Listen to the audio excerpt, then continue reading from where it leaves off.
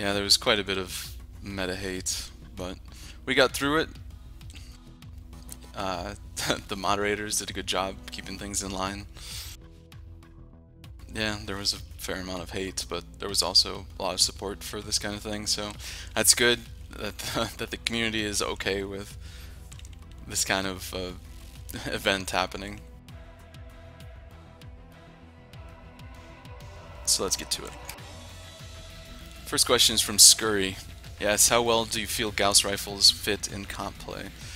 The Gauss rifle right now is simply the best ballistic weapon for long-range standoffs. So on maps like Alpine Peaks, Tourmaline Desert, where you're going to have the possibility of very long-range standoffs, the Gauss rifle is the best weapon. Doesn't get any better. It still has its 3 range brackets. It wasn't nerfed like the autocannons recently were. It does 15 damage and moves at 2,000 meters per second. What's not to like? One heat. Has the charge mechanic, but once you get past that, it's pretty simple. So, Gauss rifles fit in comp play in long-range builds, but they also do very well at point blank even. Because they move so fast, you don't have to lead a light mech or anything very far when they're running around your feet. So, Gauss rifle, good weapon. Next question from El Bandito. Yes, are LRMs OP? First of all, no. LRMs are not OP. They are strong, and they got significantly stronger since they increased their projectile speed. As you guys know, it was debuffed. The speed was brought down a little bit because it was a little extreme for about a week there. But with using advanced target decay, that gives you the little bit of extra time you need on targets as they move out of your line of sight for you to get really good hits on people. So LRMs are very strong. However, like I say here, proper use of cover can completely negate LRMs. So if you're moving correctly, if you're behind cover, you're not going to get hit by LRMs. There can sometimes be like really solid coverage, even in open pug games. If multiple LRM boats are out there and they have relatively good spotting, there can just be a wall of LRMs that feels insurmountable. But we'll get to that in another question. So LRMs are most effective against unorganized teams. Organized teams know how to move, know where to move. So in competition, that's why LRMs don't work very well. It's because you know how to move from cover to cover. You can focus fire anything that's available. You'll have options available to you like ECM that you'll have planned for beforehand. Next question is from Wolfways. How do you think LRMs could be changed to be useful in higher ELO ranges? So LRMs are useful in higher ELO ranges. Good players, regardless, they find good uses for LRMs. LRMs are a very strong weapon if used properly, and if your enemy is unorganized, like I said in the previous slide. So if you can catch some people out, you can lure them into oblivion. So they already are useful in high ELO ranges. Where they're not useful is in competition, where all 12 people in the team are on the same TeamSpeak server, have good coordination, etc. But in the opens, even at high ELO ranges, LRMs are still effective. Okay, Monkey, Mr. Drunken Master, and Gyrock all asked, how in your opinion can the game be incentivized for people to play non-meta humping builds? How would you redesign the weapon balance to enable the reemergence of balance between the different mech roles and classes, and what can be done to get back to brawling? Well, we're about to have a pretty good look at what could be the future of brawling here in the clan public test tomorrow, and then next week on Tuesday when the clan mechs come out. The clan mechs have all kinds of options available to them that the inner sphere mechs simply don't. They have durable XL engines where you can lose a side torso without dying. They have ultra auto cannons. They have all kinds of weight savings technology. Their lasers do more damage, etc. SRM fix is also incoming. So if SRM start working, we could see kind of a shift back to a brawling kind of meta if it hurts enough. But we'll see that. That's next week also. One of the major things that we could use to see is probably a cooldown increase on PPCs altogether across the board. PPCs, ERPPCs, clan ERPPCs. I would suggest upping it to at least 5 or 6 seconds so that the rate of fire on PPCs and therefore the DPS goes down considerably. So PPC will still be a good standoff weapon, but in engagement where the enemy is pushing you, you may not be able to get out enough damage that you want. So PPCs will become have a less of a overwhelming where they work in every situation. Right now, you can brawl with PPCs as long as nothing gets sub 90.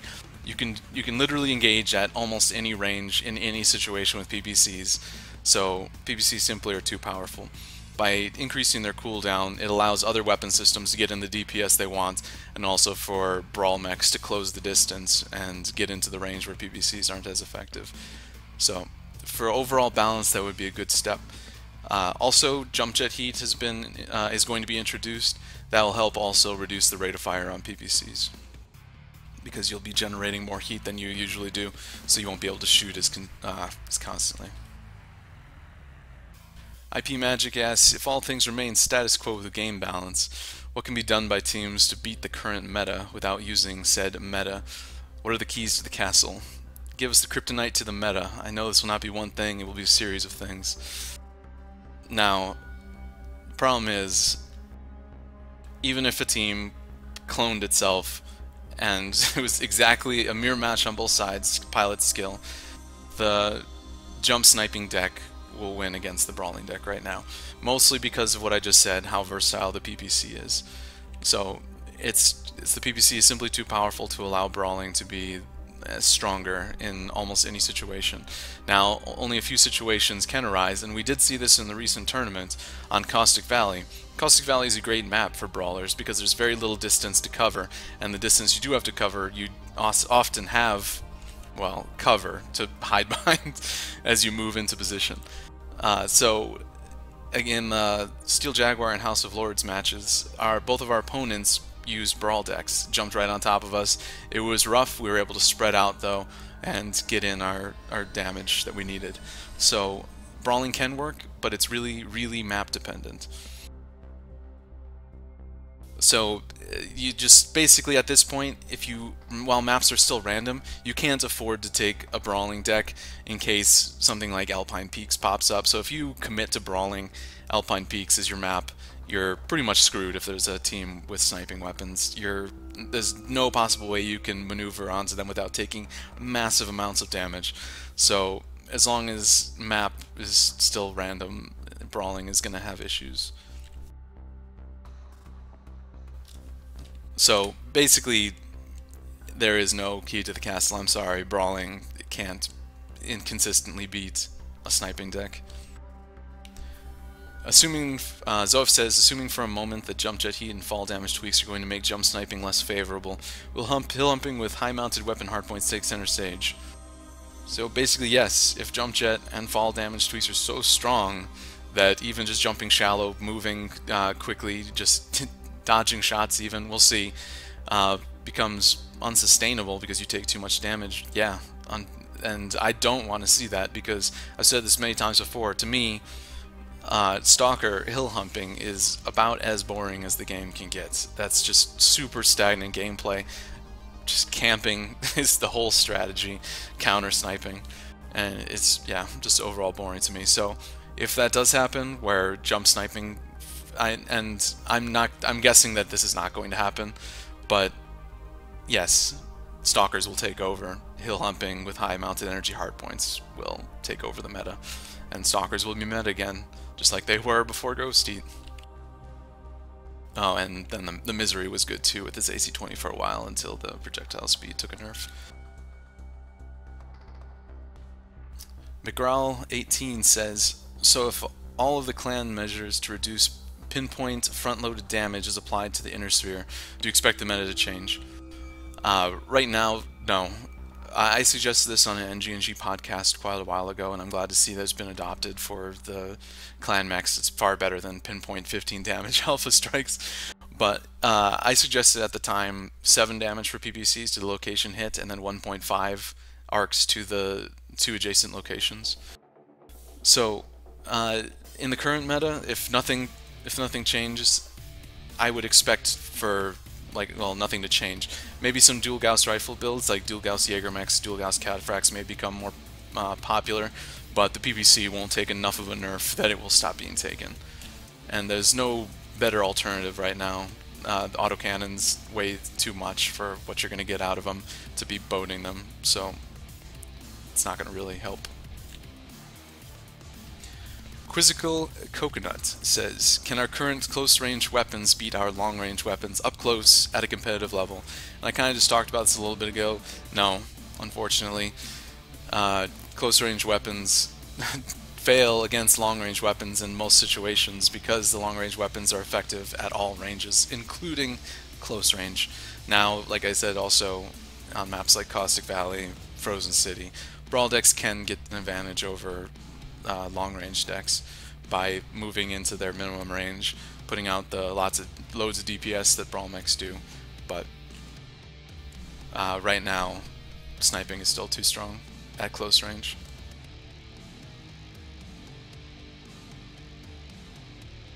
Butane 9000 says, out of all the non-competitive battle mechs the Inner Sphere has, which do you think is the best? Well, at this point, you can pretty much call the Stalker not good for competition, besides maybe restricted decks. So I think the Stalker is back out of the anywhere near tier 1s and is into like the tier 2 mechs. So Stalker, still the best mech outside of the outside of the meta mechs. Ghost Heat, when Ghost Heat was implemented, the popular builds used to be things like 4 PPCs, 4 ER large lasers, or more ER large lasers.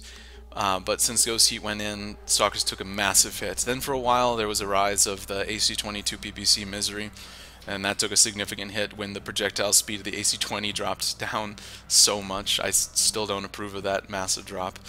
And now its triple range bracket's been taken away, so build is also not looking too good right now.